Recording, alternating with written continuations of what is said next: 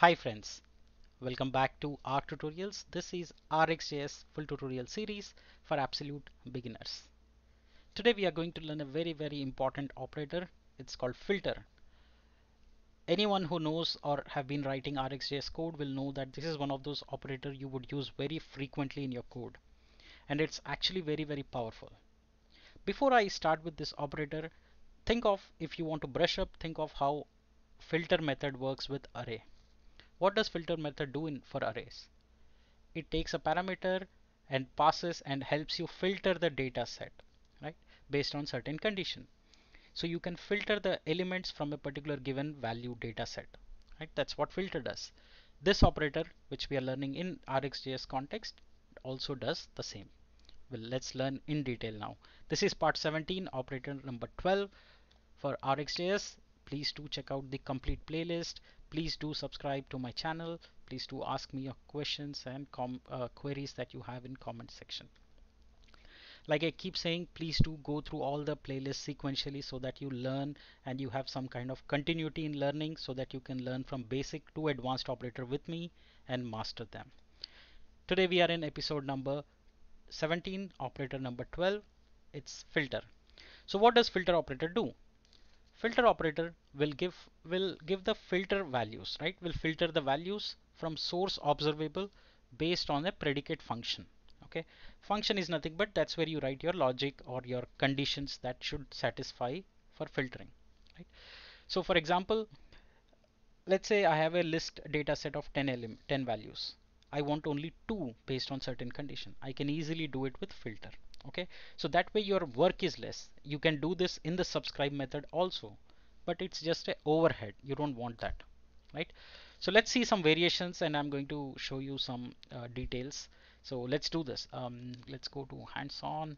So now for what I'm going to do is I'm going to go back to referencing the search. Let me show you first that. So people who are new here, this is what we are doing. We have a search input box. Based on the value that user enters, we'll do some operation. Okay, that's the simplest thing we have. So now my condition is, if I want to write a filter condition that if the character length is more than 10, right, I should not call an API, or let's say I should not do some work, or it should not do anything further.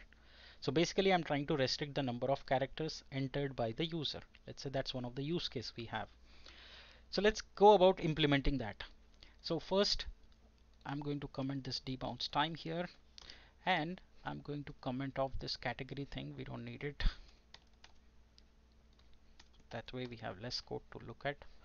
Alright, so this is what it is. We have the search form, which is nothing but the form that we did using the form group, and we have a form control by the name, and we are watching for value changes. So we are sending the data through a pipe, right? This is the simplest code you can see. I'll now send the filter operator here. Okay, and if you see here, it says predicate, the value followed by the arrow function, which means that it will take a method. So I'm going to say the value that is entered will, let's say, check char count. Okay, so this is the method. Now let's implement that quickly. Okay, so this is a string, right? So what we get, so I'm saying if, or I'm going to say return v dot length is greater than, or let's say if it is less than 10, then we are going to say we are going to return true, else we are going to write false. I could have done it with if else. Avoid writing if else. Try to use this. Less code is always good, right? So try to write such conditional operator that would be very useful and helpful to you. Alright, so what does our logic say?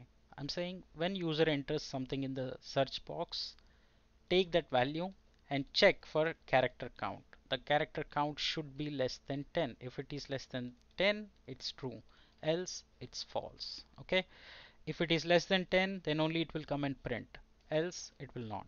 Let's test it. So 1 2 3 4, so you see here it's printing all the values, 9 Now see 10, it will not do anything because we have filtered the values, right?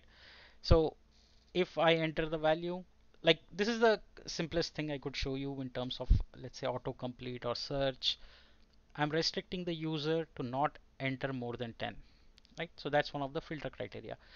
If it's a mobile number, if it's a, let's say, tax or any field which takes numeric values, you can check that the value should be less than 30, less than 40, etc. Whatever that condition is.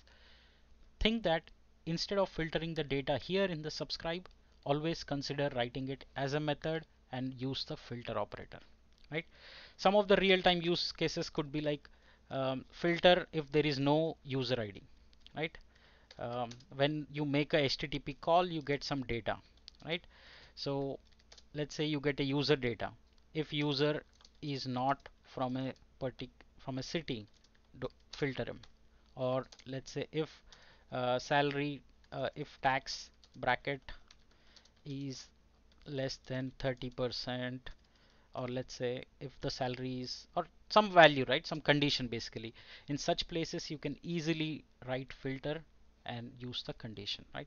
Very very useful, very very powerful. I cannot insist you more that anything that you want to do in subscribe, any data filtering, you should try and move it into the filter operator with RxJS. That way the code is less, it's much clean, and does what it is supposed to do even before coming to the subscription. Alright, so give it a try. Filter method, just like array filtering, like you send value and it will check for something, return true or false.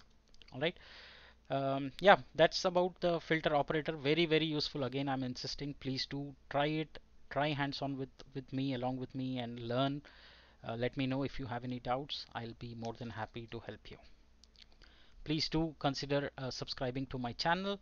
Also, if you like my work, please do consider buying me coffee at buymeacoffee.com/arctutorials. In the next episode, we are going to learn about a brand new operator called distinct. No points for guessing. Most of these operators names are such straightforward that you can guess what it is supposed to do. Like distinct means give us the distinct unique values, right? So we'll learn about it. We'll do some hands-on in the next episode. So stay tuned for that. Join me in the next episode. Thank you for joining. See you in the next episode. Bye.